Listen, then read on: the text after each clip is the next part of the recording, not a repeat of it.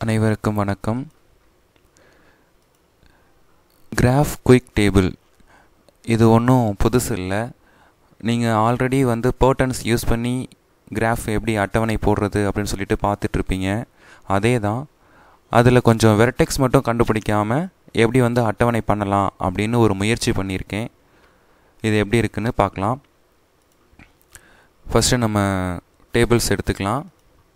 First type என்னென்னு பார்த்தீங்க அப்படின்னா, எக்ஸ் ஸ்கொயரோட கெழு 1 இருக்கணும்.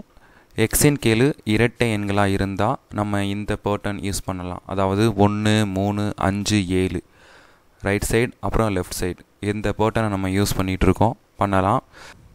இப்போது இந்த வகை 1 நம்ம எடுத்துப்போம். அதாவது என்ன வகைன்னு பார்த்தோம்னா, எக்ஸ் ஸ்கொயரோட கெழு 1, எக்ஸின் கெழு இரட்டை எண் அப்படின்னா நமக்கு பேட்டர்ன் என்னென்னா 1, 3, 5, 7 அதே மாதிரி ரைட் சைடு அப்புறம் லெஃப்ட் சைடு. ஸோ இதுக்கு ஒரு எக்ஸாம்பிள் நான் கொடுக்குறேன். எடுத்துக்காட்டு 1, y = x² + 2x + 5 அப்படிங்கிற இந்த கணக்கை நம்ம எடுத்துக்கலாம். இதுக்கு நம்ம வரைபடம் வரைகிறதுக்கான அட்டவணை நம்ம அமைக்கணும். இதில் x² கெழு 1, எக்ஸோட கெழு இரட்டை எண் 2 இருக்குது, அதனால் அது இரட்டை எண். ஸோ இந்த பேட்டர்ன் நம்ம யூஸ் பண்ணி அட்டவணை அமைக்கலாம். இதில் வெர்டெக்ஸ் யூஸ் பண்ணாமல் நான் என்ன பண்ணுறேன் அப்படின்னா, ஃபஸ்ட்டு 0 அப்படின்னா ஒய்யோட விடை என்ன அப்படின்னு நான் தெரிஞ்சுக்க போகிறேன். 0வை எக்ஸுக்கு பதிலாக பிரதியிட்டோம்னா நம்ம ஆன்சர் ஈஸியாக கண்டுபிடிச்சிடலாம் அப்படிங்கிறதுக்காக நான் இதை எடுத்திருக்கேன்.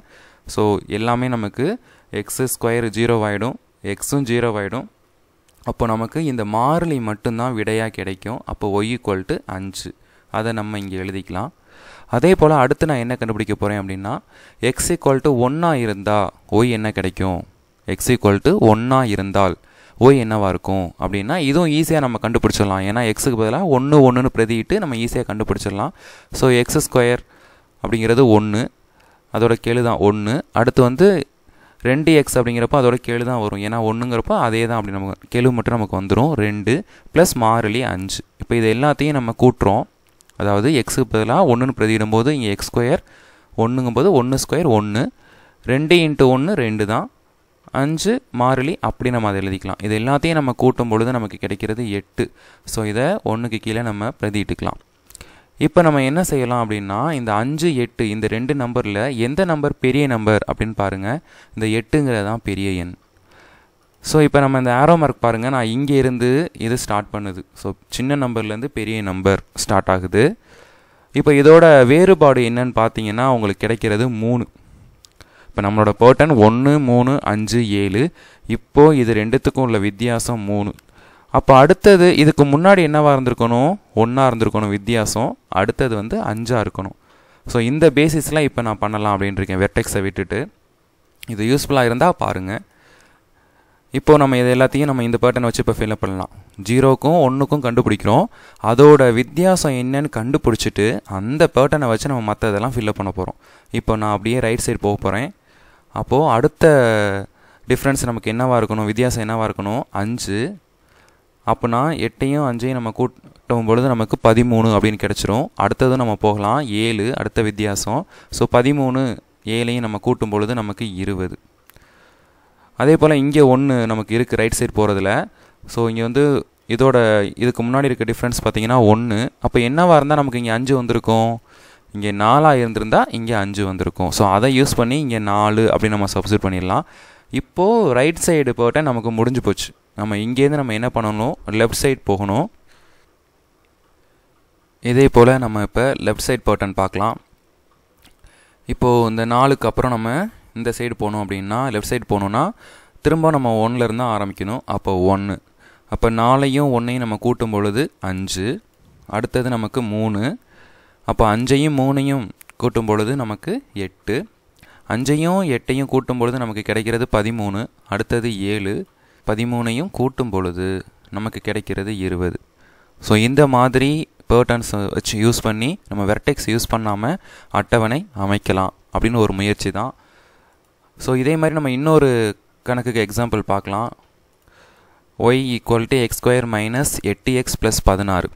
இதோட x² கெழு 1 தான், எக்ஸோட கெழு 8ங்கிறதுனால அது ஒரு இரட்டை எண். ஸோ இந்த பேட்டர்ன் தான் இதுக்கும் யூஸ் ஆக போகுது. இதுக்கு நம்ம இப்போ அமைச்சு பார்க்கலாம். முதல் எடுத்தோன்னா நம்ம எப்பயும் போல் 0 அப்படிங்கிறதுக்கான ஒய்யோட விடை என்ன அப்படின்னு பார்த்துடலாம். 0 அப்படிங்கும் பொழுது கண்டிப்பாக நமக்கு மாறிலி தான் நமக்கு கிடைக்கும், மற்றதெல்லாம் 0 ஆகிடும். ஸோ அப்போது 0க்கு 16. அடுத்து 1 அப்படிங்கிறது கண்டுபிடிக்கலாம். அது கெழுவை எடுத்து நம்ம இது பண்ணாமே நமக்கு ஆன்சர் வந்துடும் 1. அடுத்து -8 + 16 ஈக்குவல் டு இப்போ 1ம் 16ம் நம்ம கூட்டும் பொழுது 17. 17லேருந்து -8, 8 மைனஸ் பண்ணும்போது நமக்கு கிடைக்கிறது 9. ஸோ இப்போ அது போட்டுக்கலாம். வழக்கம் போல் இப்போ இந்த 2 நம்பரில் எந்த நம்பர் பெரிய நம்பர்? அப்போ 16, 9ல் 16ங்கிறது தான் பெரிய நம்பர். அப்போது இங்கேருந்து 9லேருந்து 16க்கு பேர்டன் போயிருக்கு. ஸோ அப்போது இதோட டிஃப்ரென்ஸ் பார்த்தோம்னா 7. ஸோ அப்போ நமக்கு பார்த்திங்கன்னா இப்போ நமக்கு லெஃப்ட் சைடு பேர்டன் முடிகிற இடத்துல இருக்குது. அப்போ இனிமேல் நம்ம இதுக்கு முன்னாடி தான் நம்ம பண்ணணும். அப்போ இதுக்கு முன்னாடி என்னவாக இருந்திருக்கும்?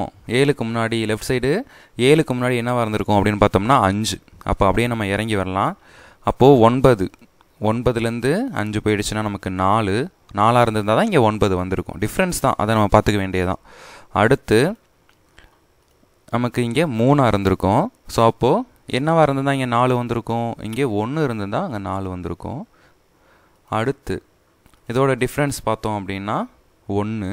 ஸோ அப்போ இங்கே என்னவாக இருந்திருந்தால் நமக்கு இங்கே 1 வந்திருக்கும், 0 இருந்திருந்தா அப்போ 0. ஸோ நமக்கு இப்போ லெஃப்ட் சைட் பேர்டன் முடிஞ்சிருச்சு. இப்போ நம்ம ரைட் சைடு போக போகிறோம். ரைட் சைடு வந்து இந்த சைடு 1ஆக இருக்கும், 1லேருந்து ஸ்டார்ட் ஆகுது. அப்போ 0 + 1 1. அதே போல் அடுத்து இங்கே வித்தியாசம் வந்து 3. ஸோ அப்போது 1 + 3 4.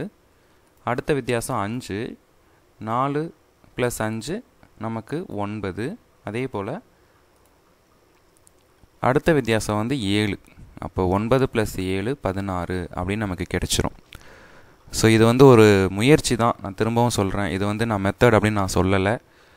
அது கஷ்டப்படுறவங்களுக்கு ஒரு வேளை இது மாதிரி நம்ம யூஸ் பண்ணி பார்க்கலாமா அப்படிங்கிறது தான். இது உங்களுக்கு ஓகே, இது மாதிரி நம்ம அடுத்தடுத்து ட்ரை பண்ணலாம் அப்படின்னா நீங்கள் கமெண்ட் பண்ணுங்கள். அடுத்தடுத்த கணக்குகள் எப்படி வருது அப்படின்னு சொல்லிட்டு பார்க்கலாம். இதை நம்ம யூஸ் பண்ணி பார்த்தா தான் நமக்கு இதோட பர்ஃபார்மன்ஸ் எப்படி இருக்கும் அப்படின்னு நமக்கு தெரியும். பண்ணி பார்க்கலாம். தேங்க்யூ. கமெண்ட் பண்ணுங்கள் கண்டிப்பாக.